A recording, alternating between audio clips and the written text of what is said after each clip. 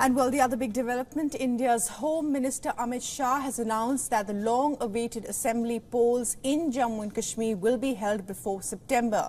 He also added that the central government is planning to revoke the controversial Armed Forces Special Powers Act, or AFSPA, in the Union Territory. Assembly polls in Jammu and Kashmir will be its first major electoral battle since the abrogation of Article 370 in 2019.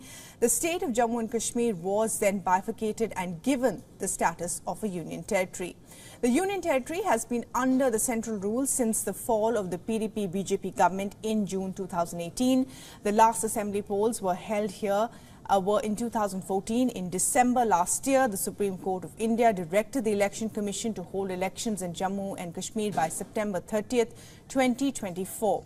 This as it upheld the government's 2019 decision to scrap Article 370, which gave Jammu and Kashmir special status. J&K parties had been demanding simultaneous assembly and Lok Sabha polls. However, the Election Commission has ruled out such a possibility. In an interview to the J&K media group, Amit Shah also said the government has plans to pull back troops in the Union Territory and will leave law and order to the Jammu and Kashmir police. The contentious Armed Forces Special Powers Act was implemented in the region in the 1990s.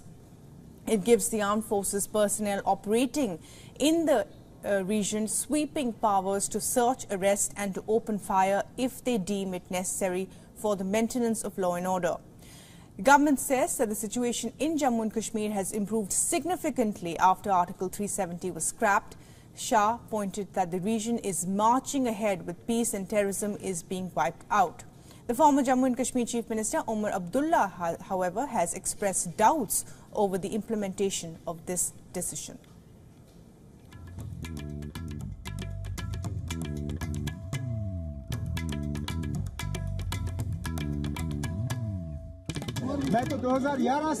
I've been waiting for this day since 2011.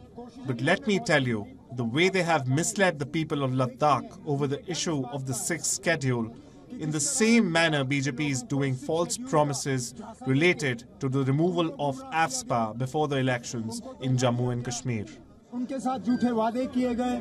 For all the latest news, download the WION app and subscribe to our YouTube channel.